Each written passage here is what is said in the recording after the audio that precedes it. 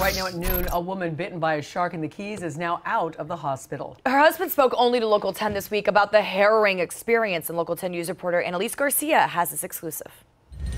This woman was visiting the Florida Keys from Texas with her family. Her husband explains to us exactly what he had to do quickly in order to save her life. We've learned that she has officially been released from the hospital.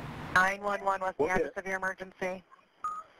We're out at Sawyer Key on a boat. My wife just got bit by a shark. Her leg is bad. A scary call for help from a horrified husband who acted quickly to save his wife's life. It's a miracle, and it's crazy that something like that happens. It'll really put things in perspective for you. A shark attacked his wife Lindsay off Summerland Key last Wednesday. The family was on vacation visiting from Texas. She jumped in, and the splash that hit the boat when she landed was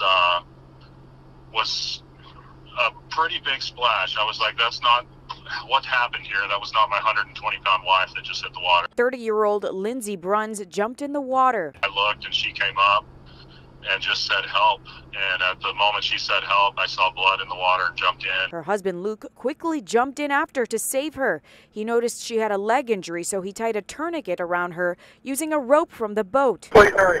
I know, hang on. Which leg was she bitten in? Right leg. Right leg, and you got it tied off?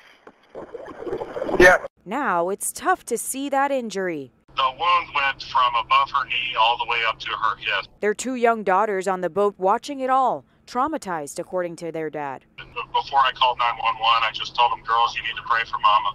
Medical experts tell us that the in-flight transfusion she received could have saved her life. They did have to do surgery to her leg, so they've set up a GoFundMe page. If you'd like to help out, you can head to our website. Just go to local10.com. In Southwest Miami-Dade, Annalise Garcia, Local 10 News.